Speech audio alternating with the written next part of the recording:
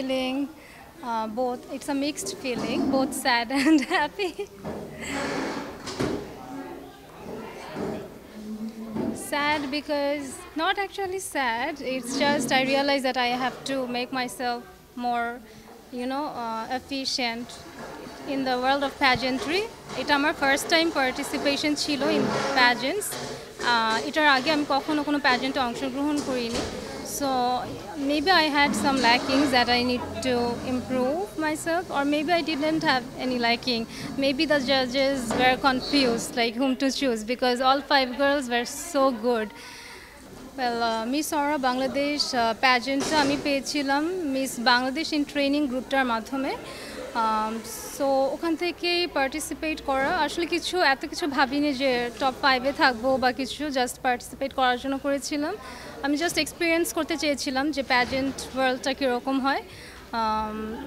Then I join, then from I think 1000 or there were like near 1000 participants যারা অনলাইনে apply করেছিল।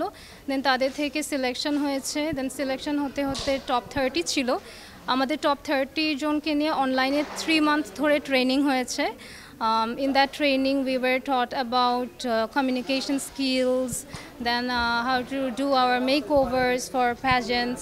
Makeover for pageants are very different, and আমাদের সব ট্রেনিংই international ট্রেনার্সদেরকে দিয়ে হয়েছিল।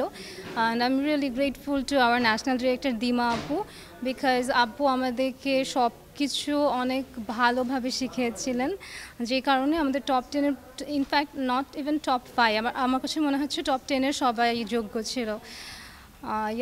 দেন from দেয়ার আমাদের একটা সেমিফিনালে হয়েছিল, যেটা ইন প্রেজেন্স হয়েছিল। সেখান থেকে আমাদের টপ 22 সিলেক্ট হয়েছে।